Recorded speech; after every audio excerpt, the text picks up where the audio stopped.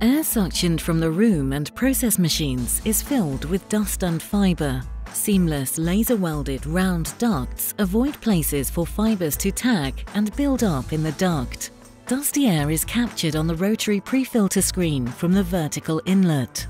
To minimise energy use, the screen disc only rotates when the pressure drop rises to a predefined set point. The fine dust passes through the screen, while the fibres on the screen are vacuumed out to the fibre waste system. Next, it enters the Luwa drum filter, which only rotates when the pressure drop rises to the predefined set point to save energy.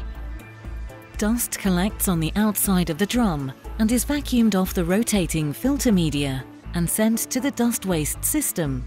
Then clean air exits the opposite end. Finally, the air enters into the static pocket filters to capture remaining fine dust. The main airflow is now clean enough to be conveyed to the air conditioning system or to the atmosphere based on the system requirement by the main centrifugal fan.